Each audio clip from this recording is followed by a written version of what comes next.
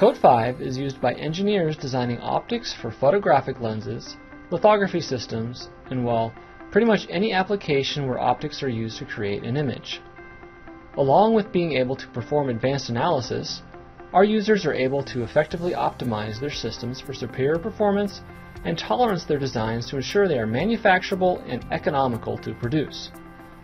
Here, we have a zoomable cell phone lens design from a patent lens.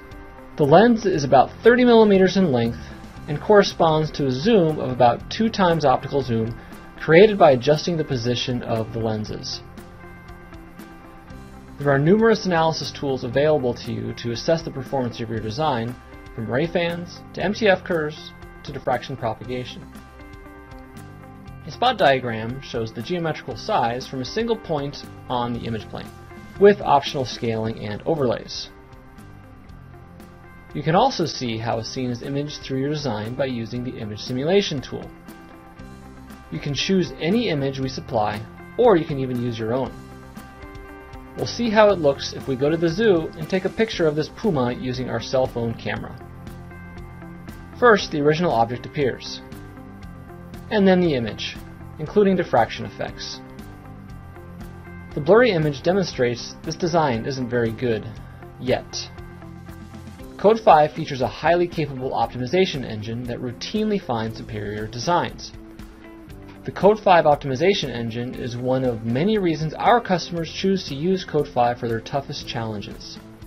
Here, we'll use it with a number of predefined constraints for our zoom lens and let it run to optimize to a better design. The spot diagram has been greatly minimized compared to the original design, and when we rerun an image simulation, we see that our images are much clearer. The design looks good, however, your lens is really no better than you can build it. If you can find a design that is insensitive to manufacturing errors, the lens will be cheaper to build and more likely to succeed.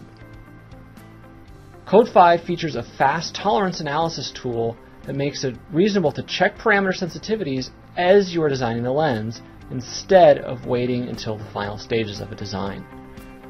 This tool, called TOR, reports to you the sensitivity of each parameter to system performance. It also reports a yield plot that indicates what fraction of the lenses will meet a particular specification. This example shows a snapshot of what Code 5 is used for and the tools available to you to build an imaging system that meets your quality specifications and production capability.